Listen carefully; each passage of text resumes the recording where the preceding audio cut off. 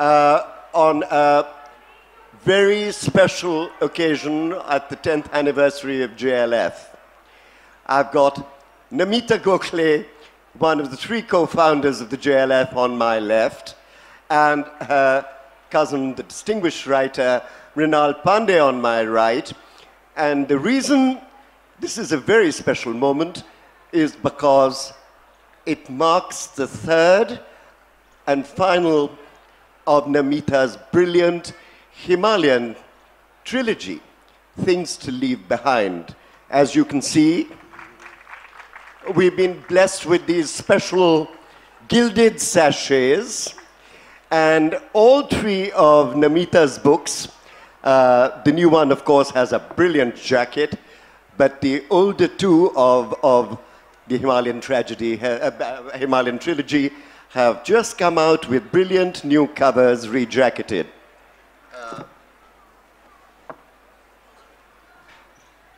A Himalayan love story, which was published 24 years ago, is the first of the 3. And here is one of my favorite books, The Book of Shadows, published in 1999. It's a ghost story told by a ghost. And this is the latest. Things to Leave Behind. This has just come out and has been much celebrated. Please give Namita Gokhale a very, very big hand for a remarkable piece of work written over 24 years. Thank you. The session is eponymously called Things to Leave Behind, after Namita's latest book. But I think it'll be much more fun to re-Christian it, so I'm going to call it The Kissing Cousins of Kumaon. परसों मैंने शाम को मैंने नमिता से पूछा कि नमिता मुझे बताओ कि आपका क्या रिश्ता है मृणाल पांडे से? These 2 great literary ladies who everybody is so well acquainted with. तो नमिता कहने लगी, एक ही नहीं, we are related in 3 or 4 ways. And by the time she embarked upon this elaborate story of kinship between these 2 women, I said, ye kamal hai. This must be one of the great small incestuous communities of India in landlocked Kumaon, where everybody is repeatedly interrelated, and not just recently but over many generations. तो नमिता, सबसे पहले बताओ क्या रिश्ता है मृणाल पांडे आपके साथ?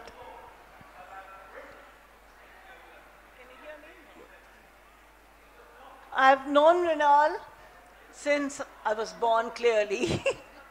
And it's just too complicated to explain, but we are both from Kumaon. We are both Kumaoni Brahmins. And all Kumaoni Brahmins who are Pants, Pandes and Joshis are related to each other, and they have the same surnames. They also have the first names. They are all Hemas, Harishes, Jeevans. So it is impossible to make out about anybody. But her mother was related to me from my father's side. They were from the same Jeevanpur area. And then I was also related to her from her father's side. And I'm sure there are many other ways. But the way I like to feel related to her is to be associated with her great mother. Her mother was one of the finest, greatest, and also most popular writers the Hindi world has ever known. The one and only Shivani ji. So now you know where the great literary genes come from. They don't just come through kinship and marriage and connection through rishtas, but they also come through a life of the mind. Mrinal, what are your first memories of Namita Gokhale? One of your many, many cousins. Why is she special? I mean, why are you on stage with her? Well, she's special primarily because she's intelligent. I cannot stand duffers. Neither could my mother. And she made it very clear, occasionally when people were visiting, she'd sit with a long face or make some snap comment or abruptly get up and leave. Or when they were leaving, even before they turned down the staircase, she'd bang the door on them. And we'd say, "Di tu itni badtamizi se kyun pesh aati hai?"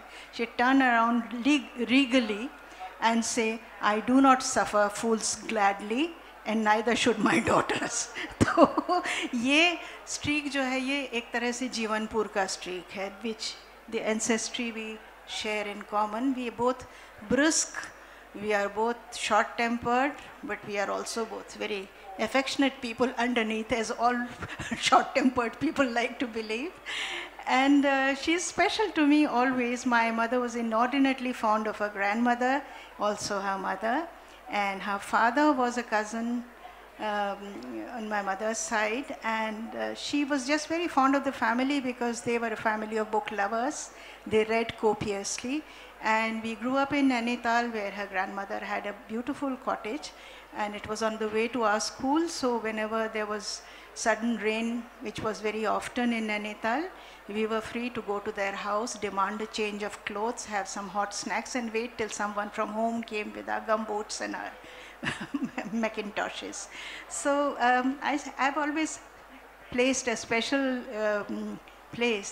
kept a special place for her in my heart. My first memory of her is when she was born. She was born in the Dufferin Hospital in Lucknow, and her mother, being such a special niece, my mother said, "Chalo, uska cookie ki beti hui hai, hum dekh ke aate hain." So trot, trot, trot.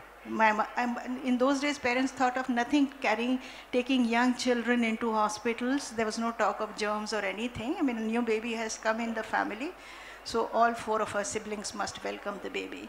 So there my mother and mother duck waddling around with 4 of us.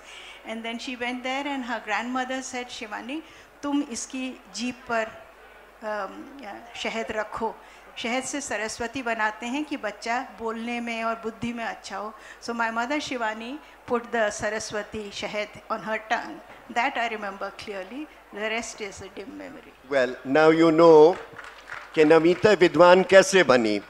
Namita, No, I mean, it is something. what is your memory of No, this? first I have to say that what a blessing to have a writer like Shivani putting honey on my tongue. And can you imagine what a horribly spoken person I would have been even without that honey. I am not a very well soft-spoken person, even though my name is Namita, which means Jivanpur polite. genes. The Jivanpur genes, my dear. And I just wanted to say that since this is very much a nostalgia session, just as my books look back in Kumaon, this sari that I'm wearing today is a sari which belonged to Shivani ji, which Mrinal very kindly gave me some time ago. So we are linked in so many memories of textures, of smells, of so many layers of memory.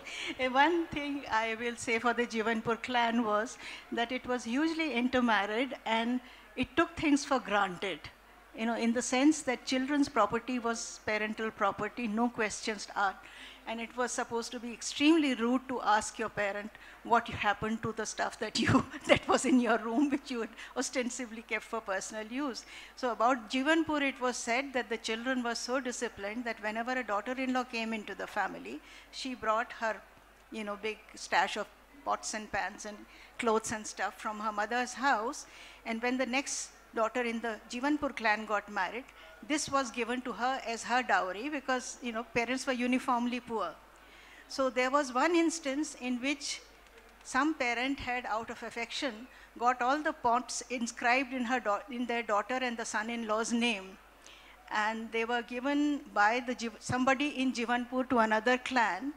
And 2 generations later, somebody from that clan married into Jivanpur and came back with those inscribed pots and pan. तो एक कहावत बन गई थी, जीवनपुर का दहेज जीवनपुर वापस.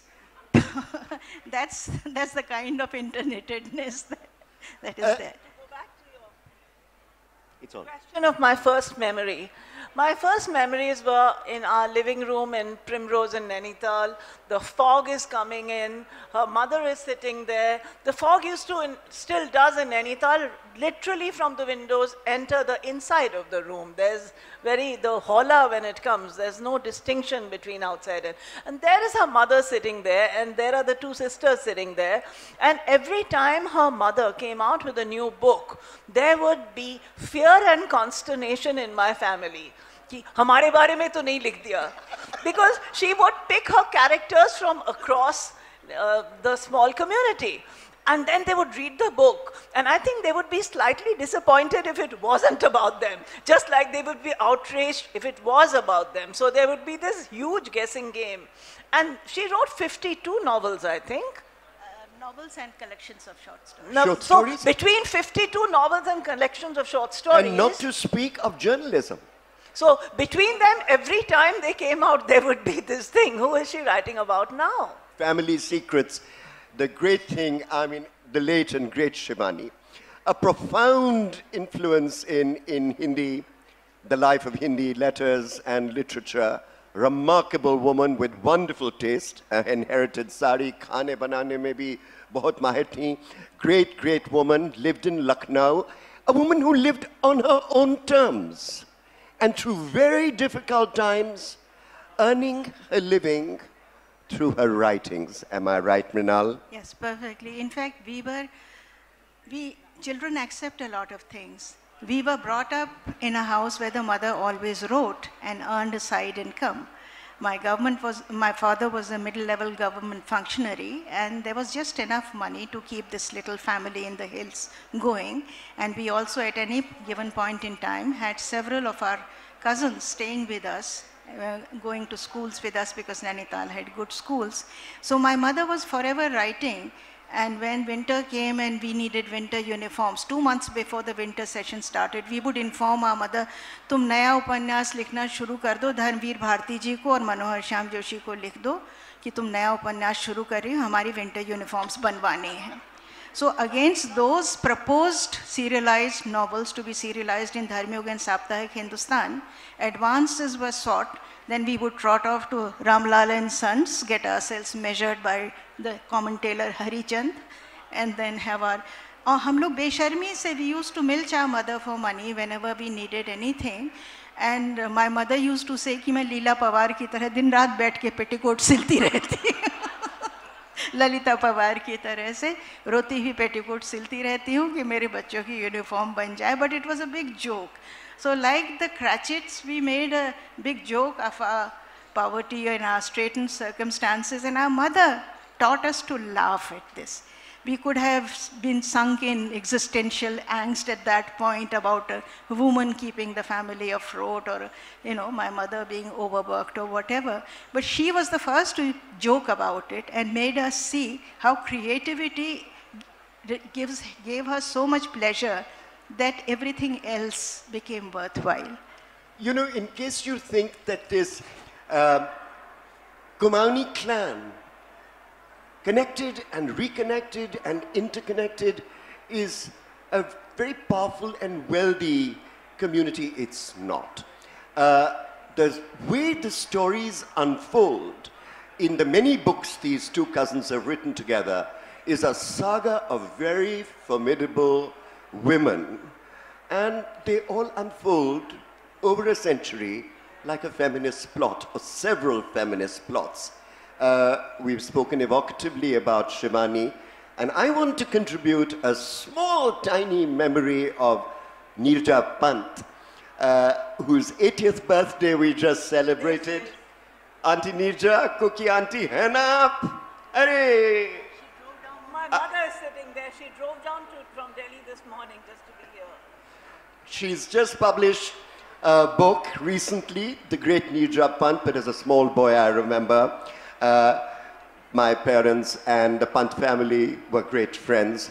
What an amazing woman, a woman blessed with a prodigious memory. 300,000 verses in her head. Koi aisa nahi tha shair ja kavi, and always came out with a couplet which was so apposite and appropriate. She was wickedly naughty, and in those stuffy government circles came like a breath of fresh air. when everybody said, "Acha Neerja ji, kahan jati hain aap Saturday, Sunday ko? Hum to sab ladies tash khelti hain. Main to races khelti hu." So highly individual characters. Thoda things to leave behind mein se ek sunao Namita that tells us the story of these women. I wanted your, in the beginning, I'm going to read, the novel begins, it's set between 1840 and 1912, just a little patch of time. And it begins in 1856, just before the fateful year of the Indian Mutiny. A curious phenomenon was observed in the fledgling hill station of Nainital. 6 native women, draped in black and scarlet pichoras, circled the lake for 3 days, singing mournful songs which no one could understand. As they used the lower road, reserved for dogs and Indians, the British Sahib log chose to ignore their antics. The Pahari community, however, was thrown into a panic. The hill people knew, as the British did not, that it was the inauspicious month of the Shraddhas, when the spirits of the dead and gone hover over the lake in the late autumn evenings. Scarlet and black were colors sacred to the death cults and the goddess Kali. These women could only be Dakhinis, evil female spirits with some dark, accursed purpose. But they said nothing, not even to each other. They hid their apprehensions behind stern looks and a tight-lipped silence. For sometimes to recognize an evil is to give it more force. I won't read much more, maybe another passage later. Right. But it's to give you a sense of, you know, in Kumaon, the goddesses are very powerful, but the demonesses are as powerful, both the demons and the demonesses. And the Dakhinis and the Yakinis are very much a part of our mythological understanding of ourselves as well. It's a powerful historical novel set in Kumaon, but it also, as I said, opens with so many elements of the female principle, both living and past. Mrinal Pande, you've extensively written about the power of the Devis. In your book on the Devis, that they influence the daily rituals, the tradition, how they really control the life, material and domestic, of every Kumaoni household. बताइए कुछ जब पढ़ के सुनाइए देवी में से. देवी तो मेरे पास नहीं है अभी, but I'll just talk a little about the goddesses.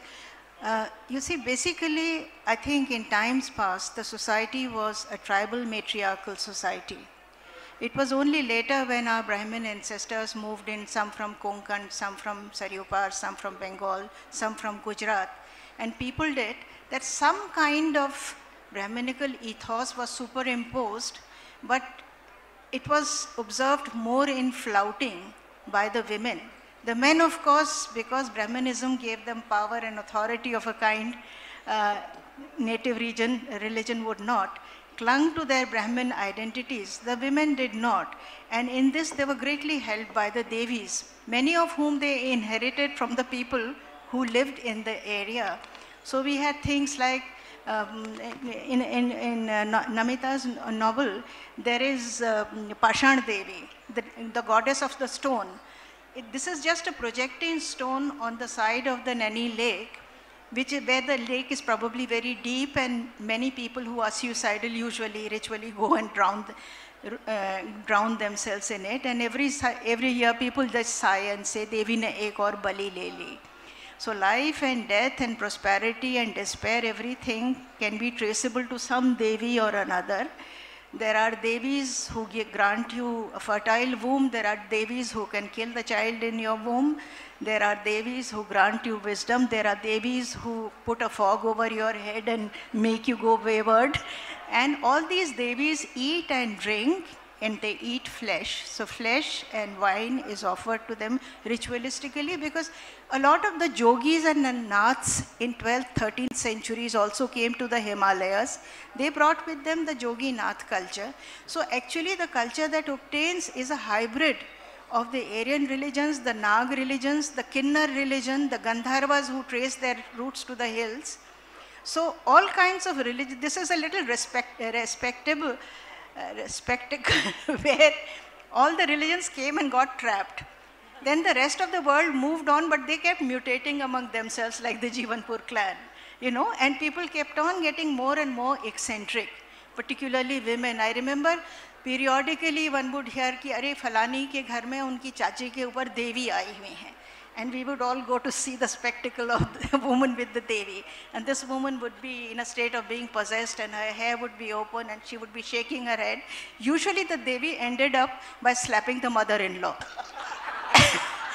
Very convenient. And everybody said, nahi, Devi hai, Devi hai.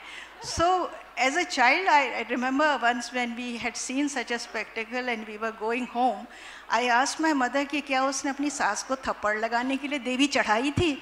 My mother was quite outraged. She said, देवी कोई चढ़ाता थोड़ी है, चढ़ जाती है. So I said, अच्छा. The next time I was being very wicked, which I usually was, and wicked and destructive, my mother said, आज इस पर भद्रा चढ़ी हुई है. So I said, मैंने चढ़ा रखी है.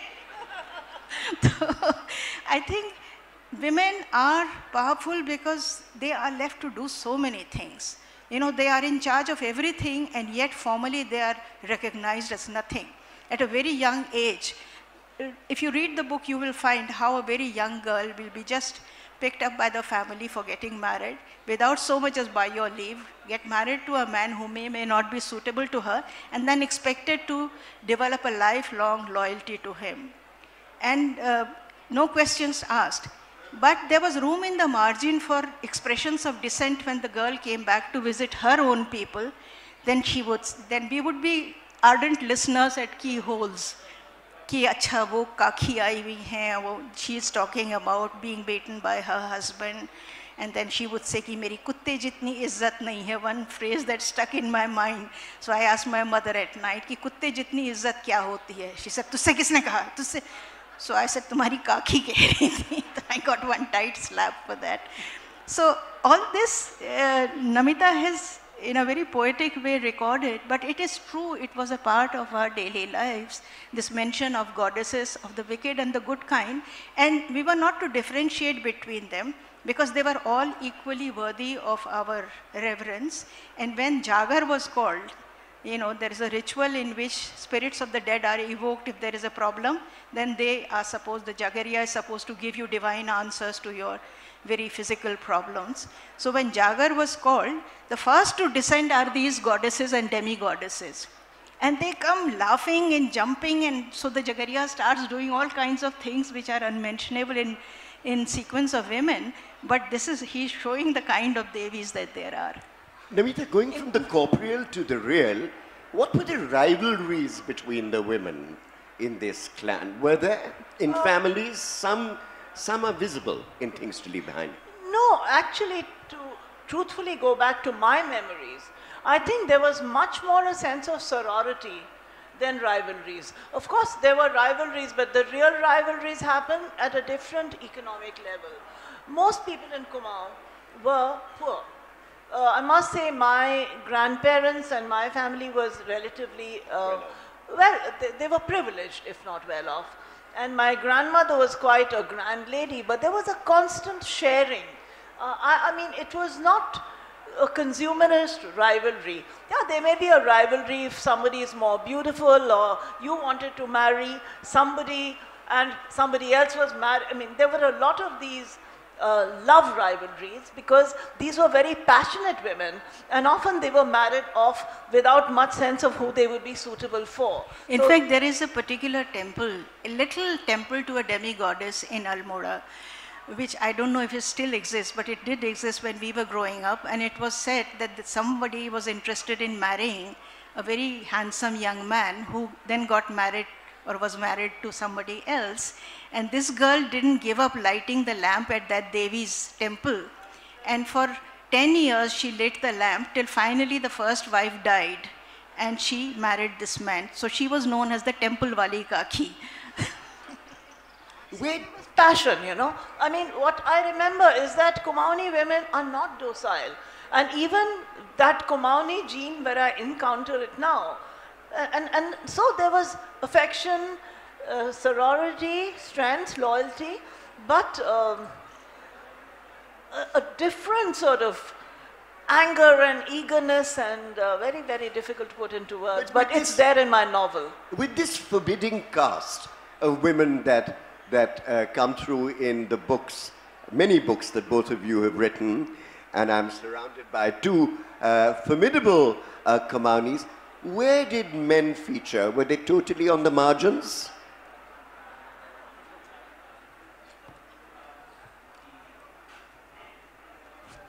Let me read a very interesting piece from Namita's book. This is about Jayesh. This is the generation first exposed to Western culture, civilization, suits, ties, jeb ghadi, chhadi, hadi, which is a dog. And they are torn between their love for tradition and their love for the new things, the glamour of the new things that they perceive, including the white-legged maims who talk to men without the inhibition or without any sense of duty, unlike their own women. So this is the guy Jayesh, who is kind of a dhobi ka kutta na ghar ka na ghat ka. Jayesh read and reread the chain letters several times. Was it too late now, a year later, to pass it on? Was he never marked for unhappiness, forever marked for unhappiness? He was a rationalist, and he would not submit to such fancies, for it would, he sensed, be the first step towards superstition and confused religious logic of his elders, the jumble of obscure rules by which his uncle and father lived out their lives. High-born Kumauni Brahmins were steeped in orthodoxy, obsessed with notions of purity, impurity, auspicious and inauspicious actions, and the immediate and karmic consequences of religious sanctions. He tore up the letter, finally made up his mind. He would return to Bombay. The big debate was whether he should leave the town he was born in and move to the big bad city of Bombay, inhabited by Christians and Jews and Parsis, and work among them for a salary. I have decided to return to Bombay, Jayesh told his uncle. Many things are happening in India. I cannot sit in Almora and ignore the rest of the world. I shall search for dealers' sales outside for Anand Anardana Churan, which his uncle was manufacturing. His uncle Jivan's mouth fell open in astonishment. He reached for another jalebi in the box of sweetmeats hidden under a pile of notebooks. This is a very familiar terrain.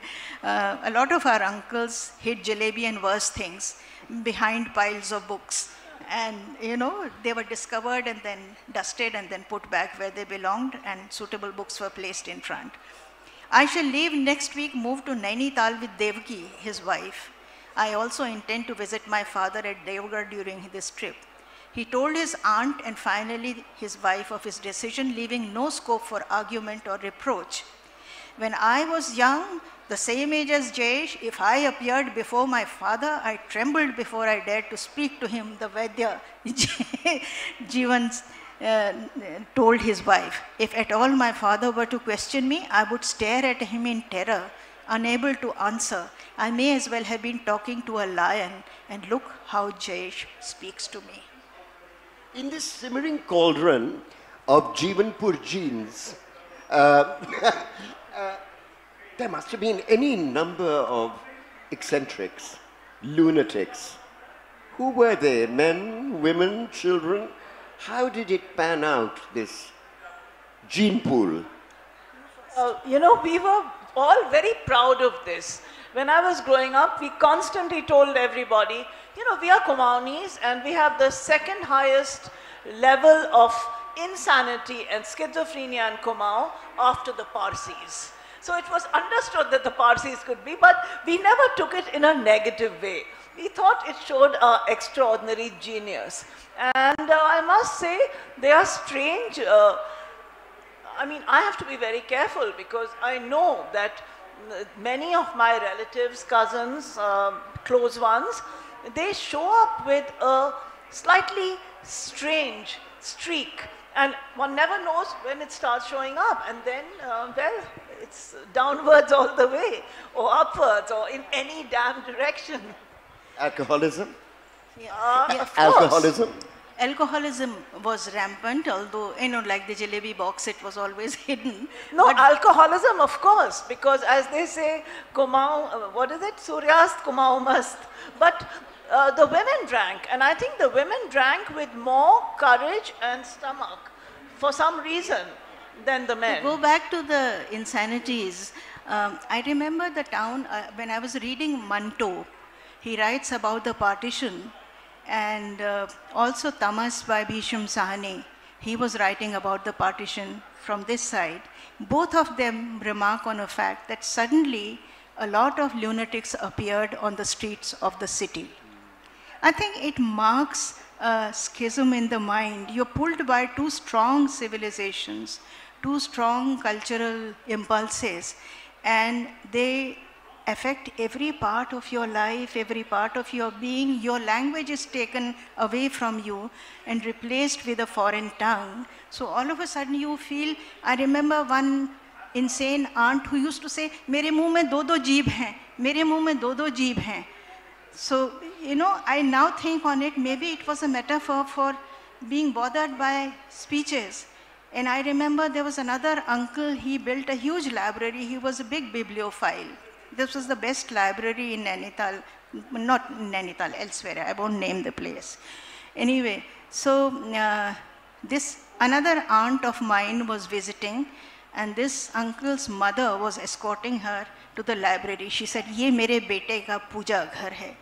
ये देख कितनी सारी यहाँ पर किताबें हैं, इसमें queen Victoria की लिखी हुई किताबें भी हैं." Of course she didn't know a word of English, but she knew Queen Victoria was somebody to be associated with if you wanted to have pretensions at being celebrated. And this other aunt said, "अच्छा?" She said, "कि अगर तूने क्या English literature पढ़ा है?" She said, "नहीं." She said, "तब तो तूने कुछ नहीं पढ़ा." So these are little mirror examples of what was happening to the society at the time which Namita is describing. I remember there were two brothers. It was said कि इनके खानदान में पागलपन है. In those days nobody knew or talked about genes, and they said इनके खानदान में पागलपन है. Periodically they used to उलझलूल हरकत करते थे. But then in good days, one was a school teacher, one was a lawyer. So once they both trotted up to my grandmother's house, it had a big gate and there was a mailbox at the entrance, which was a big thing in that small town. So they looked at each other and they said कि यार अल्मोड़े में इतने बकस, अल्लाह बकस, मौला बकस, letter बकस, हमारे घर में बकस नहीं, चलो ले जाते हैं. So they plucked out the letter box and carried it, started carrying it, and then the policemen hauled them up under some section of Tazirat-e Hind. Then one servant came running to my grandmother कि अरे उन दोनों भाइयों पर ताज़ीरात हिंद लगा दी गई है. फिर another person was sent running to the policemen to say कि ये बेचारे थोड़ी mental है, इनको छोड़ दो. So they were released. It was a small town, but what was happening was people were beginning to feel the spiritual and mental stresses. Today we would say it was the angst or whatever.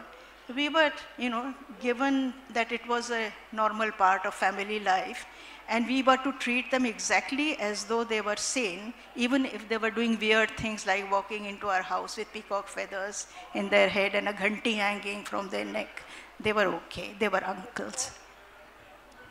Also, you have to remember that life in the hills was lonely. It sounds very easy here in Jaipur, which has always been a cosmopolitan city, but there were even Nainital, or Almora, but even the smaller villages, it was very cold, the days were short sometimes, it used to rain a lot, it used to snow a lot, there were no communications. It was not an easy life. And in that kind of thing, sometimes it's easiest just to abdicate your rationality and just inhabit a para-world. And of course, you talked about alcoholism, but you got to remember there's a lot of smoking up also happening there. Absolutely. It's the mother country of cannabis. Hemp and cannabis. Cannabis, yes, absolutely. It is a portrait of another world. As you say, it's geographically a very enclosed place. And the community itself is very incestuous. So in that sense, you know, I always felt about a novel that it should create a parallel world where that world is complete in itself in a self-referential way. Something like the Superman's city of Krypton. Right. So in that sense, this novel and all the 3 novels about Kumaon, they are complete in themselves because they refer to no other world. They refer to a small, self-referential, incestuous, odd, eccentric, but within that, the human stories. Right, you know, the portrait that these 2 women are drawing takes me back to the tortured but brilliant, brilliant world of the Brontes. They also lived a completely isolated life in a remote outpost, and yet out of that family came, from flights of fancy and imagination, some of the greatest literature in English language, talking of your mother, many, many brilliant women. So talking of the Brontes, in case I forget, yes, my mother will remember that one of her brothers was from the beginning known as Heathcliff. Really? He was called Heathcliff. Heathcliff aa gaya hai. Because he was, the demonic. Right. So it was this inner world that really released itself in this extraordinary torrent of letters. There's one other factor which is hinted at in Namita's novel, and that is that most people who were literate and formed the kind of upper crust of the society were twice exiled. They had left their places of their origin, come to this little mountain place, and then when the British arrived, the British displaced them further and grabbed the better places for themselves. Nainital was one example. The locals would not take the British to Nainital because they knew if they saw it, they would colonize it. But they managed to go there. They got a boat from Bareilly, and the rest is discussed in her book. This feeling of being exiled again and again also creates a certain mindset which makes you philosophical, which makes you vague and somewhat woolly-headed. Cerebral. I think the word is cerebral. But for the women, there's another, a lot of the stories in this book came from a book called Mountain Echoes, which had the oral histories of 4 Kumaoni women, including my grandmother, her mother, and 2 of my aunts. And what struck me in these stories was that what made these women so modern and intelligent was 2 factors. One is that the Brahmins had a very strange code of food purity. So these women, until they were married, they did not have a gotra. They were not therefore pure or fit enough to go to the kitchen and cook. So unmarried women were not allowed to cook in Kumaon.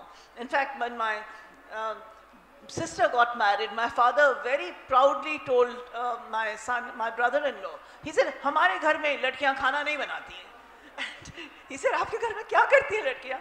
But so they were not allowed to cook, and they couldn't really go out and have a very good time because they were restrained in all ways, and it was snowing or raining. So they would sit in the back rows while their brothers studied. So many of these women by default just listened in to the tutors their brothers always had, and had a degree of erudition and education unknown to women across the rest of India, quite by accident. Right. So there was a great deal, talking of discrimination against women. You would expect that in any early or enclosed society. But what about caste discrimination? Chua-chut bahut tha, especially considering that you were upper caste, it's a Brahmin society. When I was growing up, bahut tha. But even as I went to higher classes in school, it broke down. Primarily because the men in the family migrated to government jobs in the plains, and many of them took their families with them. For elderly women to maintain very large kitchens and kosher rules of cooking for a very long time became very difficult. So my grandmother, for example, who had a very, very strict kitchen, which would function just so, in which we all had definite places and we could not touch the cook. The cook would ladle the food on our platters, but the ladles must not touch our platters. Nobody could speak while eating, and the women in the family would cook wearing one sari. Either it was a woolly sari or a silk sari, and it was called bhat pakane ki dhoti.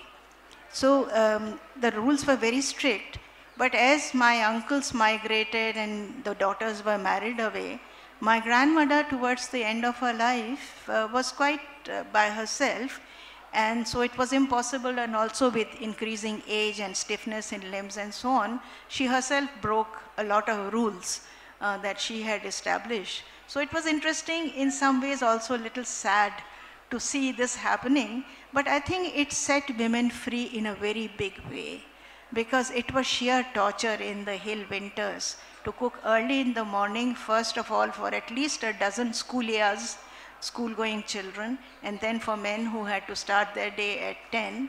And then last of all, the daughters-in-law and the mother-in-law would sit in the kitchen and eat. And, so health was affected. What are the other hierarchies of caste that were practiced? I grew up feeling privileged and entitled and feeling as though there was something intrinsically about being a Brahmin that was good. And my grandfather used to read Tennyson and say, me, the heir of ages, foremost in the ranks of time and things. There was a huge sense of entitlement among this very pure, very poor community. They had nothing to be proud of except Hamari Naak, their fake sort of pride on that, and their heritage in their caste heritage, and sometimes the only wealth they had was a nibu ka ped with some nibus hanging outside. So it was a compensatory pride. But the rest of the caste system, as I know in Kumaon, was not as savage then. It has become more savage over the years, but in my memory, it was strictly compartmentalized, but not as cruel. That cruelty came in later with the jealousies of the upper classes. When they began to lose privilege, they got bitter. I'd like to go back to the intellectual gene, the cerebral gene of Kamani Brahmins.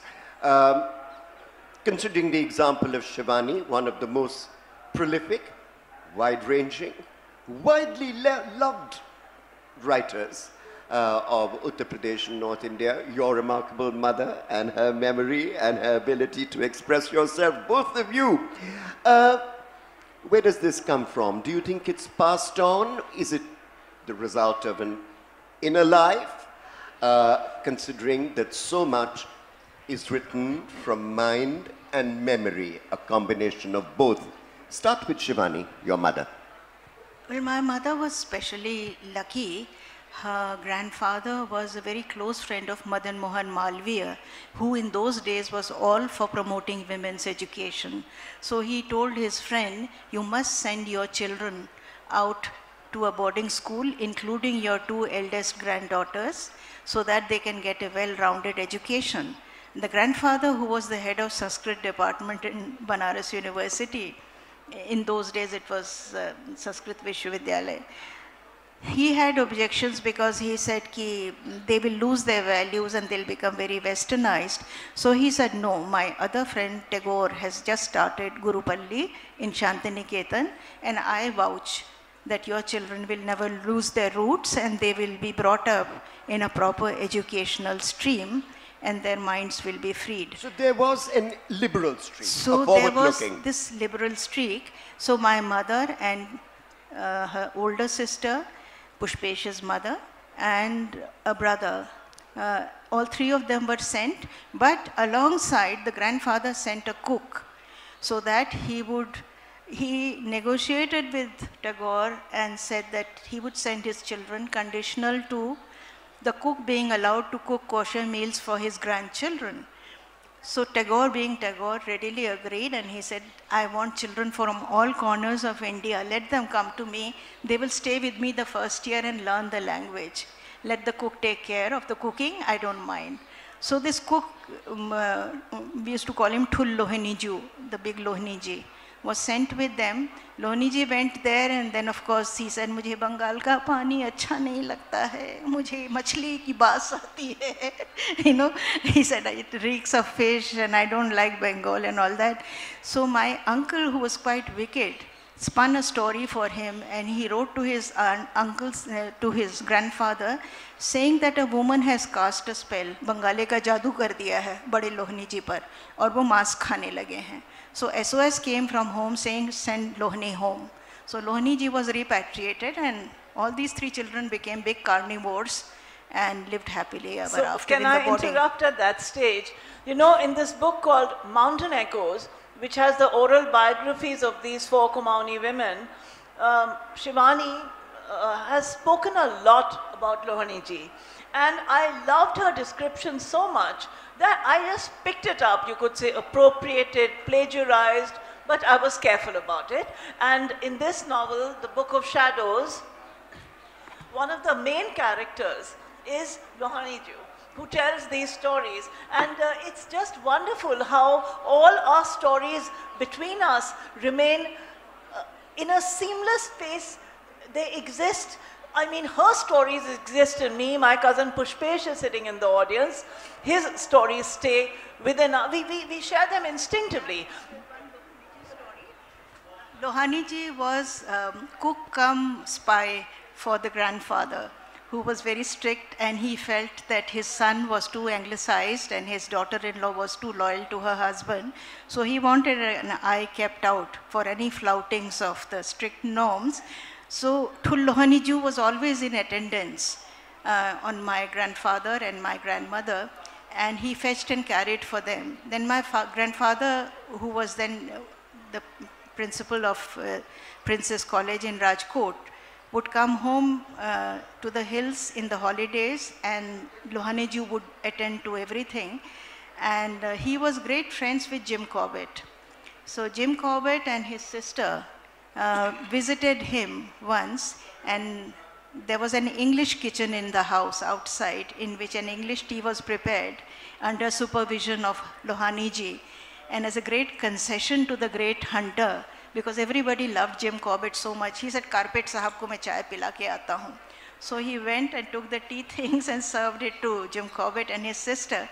His sister had, my mother writes in her autobiography, an unfortunate tick in her eye, so it seemed that she was winking all the time. So he banged the tray and my grandfather couldn't say anything, and he came back to my great-grandfather where my grandmother was sitting, and he said, मैं अभी से तुमको बता देता हूँ, उस ma'am की नियत ठीक नहीं है, लला साहब को आँख मार रही है. That white woman is a threat to your daughter-in-law. She's winking at your son. Let me inform you. But here I want to just come in and say that it was not only women writers. We were fortunate to have so many great male writers. There is Sumitra Nandan Pant, the very, very great poet, who is among our gene pool. There is also, I keep saying Manohar Shyam Joshi, one of the greatest writers in Hindi ever, and the person who did so much in television and television serials, and who has been translated by Mrinal's sister. So, so many others, Tara Pande. And so there was by some freak accident in this small community, there was a huge number of writers. There is my cousin Pushpesh sitting in the audience. There are just so many people in Kumaon who write well. I mean, lots of people write, but they write well. I'm particularly pleased, in fact, very thrilled that with your stories of Lohaniji, the cook, and cuisine, which forms a very important part, and both of you reference your cousin Pushpesh Pant, who's here, who many in the world know as a great professor of politics, but his passion is, of course, cooking. The best book, according to me, on Indian recipes, collated over decades from every corner of India, every corner, is by Pushpesh Pant, the ultimate directory on food.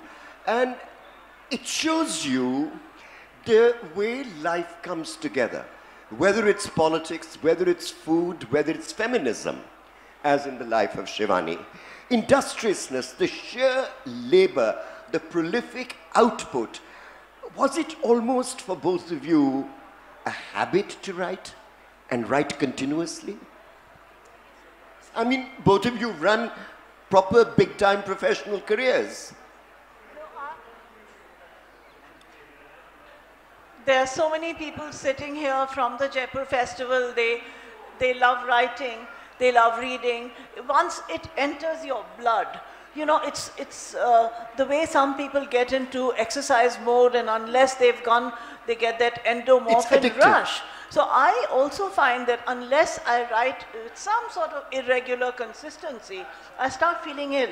And when I write, I get that intensity back in my life. And I guess we all are obsessed by creating our own lives and our own stories, where our own unreality is more real than your reality. Mrinal, up. Is it obsessive for you as it was for your mother? Look at her output. Yes. It's obsessive, I remember. Obsessed. That. Yeah. I mean, she wrote 3 weekly columns. She produced endless books, short stories, laboring every day. Yes. What was it like to grow up in that atmosphere? I guess we just took it for granted, and when we came back from school, we demanded a tea like all children, and my mother would produce this enormous loaf of bread and a huge pot of homemade jam, and we'd polish it off. It never struck us that we didn't have a hot tea waiting for us or whatever.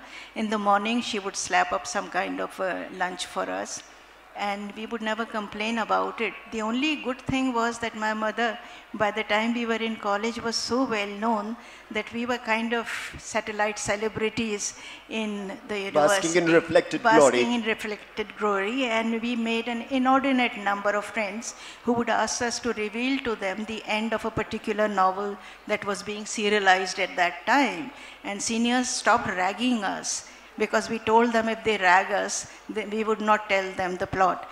In one particular case, the serialized novel seemed to be headed for a sad ending. And when we went home for holidays, both of us sisters, we were made to swear on a Gita that we would talk to our mother about making it a happy ending, even if she was planning to make it a sad ending. The novel was Chaudah Phere. So finally there was a kahani mein twist dala gaya, sahab jabardasti, and my mother was furious with us.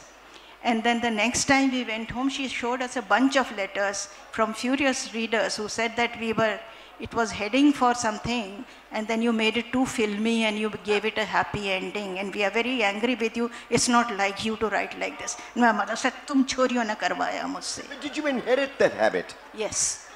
Yes, I am very bossy. I am a bully as a mother. I mean, how the discipline of writing, never mind your bossiness. Well, you have to be bossy if you are a woman and a housewife and a mother and you want to write. You have to tell everybody, just get out of my room, get out of my hair, and write wherever you have time and whenever you have time. So you kind of discipline and make yourself, steel yourself into a role. Maybe you are not like many other mothers. Maybe your children resent it later and, it comes out some ways. But you just don't care when you are writing. Well, for me, it was not only writing when I wanted, how I wanted, it was writing what I wanted. Because my very first novel threw me into this strange area. At a very young age. At a very young age. I wrote it when I was 26. And it was published when I was 27, and India was much more conservative at that time. I remember my father asked me, he said, "I hope you've been discreet." So I said, well, I hope so.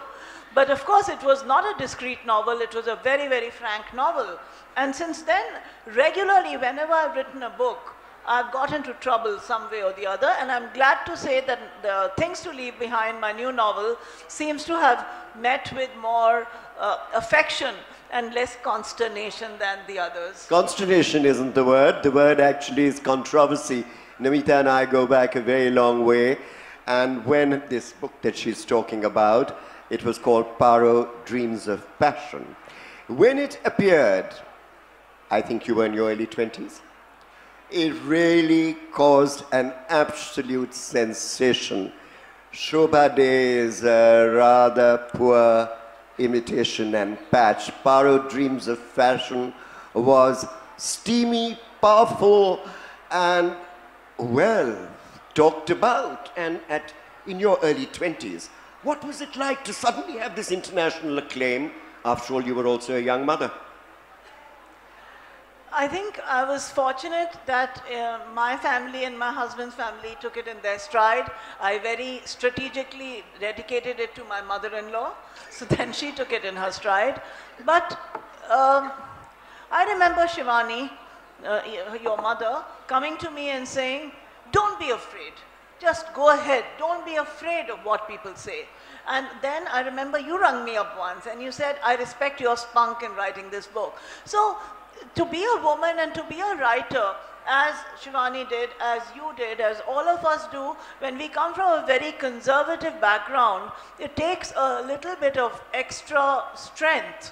Though of course you don't think we come from a conservative background after all the silly stories we've been telling, but at the same time, it takes strength to say it as it is and not to make it pretty and feminine. Do you think we should open it up? But so I urge all of you women writers in the audience, and I can see many of them here, young girls who are writing for the first time, I'd say the rule is don't be afraid. That's all. Just don't be afraid of what other people think or what you yourself think of yourself. Don't self-censor, just have fun. Have fun and be fearless. That is the way it plays for these two amazing kissing but not kicking Kumaoni cousins. We'll now take a few select audiences from the question. Large number of hands coming up, and Namita, you are right. They're all from women. First, this young lady in the green jersey. Puchiye aap. Khadi hoiye. Uthiye. Thank you, ma'am, and ma'am, for a wonderful session. My question is basically born just out of curiosity.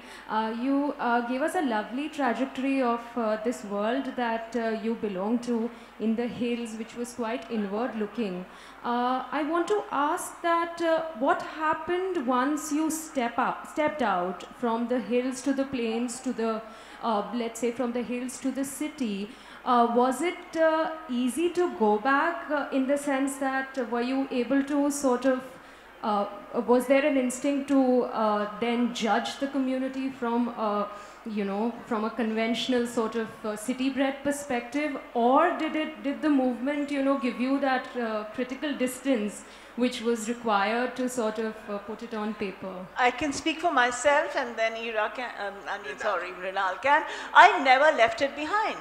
I never ever left it behind. In my head, I'm still living in Nainital, and wherever else I live, I love those places, but a part of me never went away, and I know so it is with all the others, because we love the beauty of that place so intensely.